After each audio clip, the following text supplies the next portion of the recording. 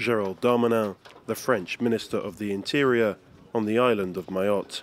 A visit, in his words, aimed at displaying a message of firmness. Mayotte is one of France's 5 overseas departments, located between Madagascar and mainland Africa. The island has a crime rate much higher than metropolitan France or any of its other overseas departments.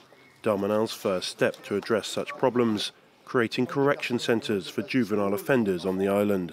I talked with the President today. One of the first military training centres that he will propose to re-educate, to punish these young people who have become people who attack, who kill, who pillage.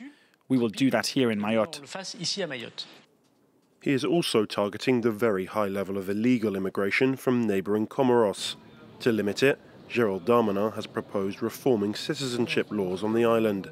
Currently, for a newborn child to become French, one of its parents must have been regularly present on the island for at least 3 months at the time of birth. New proposals would increase that time to a year. I will have the opportunity in September to discuss with all the political forces of the country to suspend the right to citizenship as it exists here in Mayotte, because we cannot continue to look at things in the same way. The proposals are part of Darmanin's continued strong stance on immigration and will be part of a major debate in Parliament this autumn before the presentation of a bill.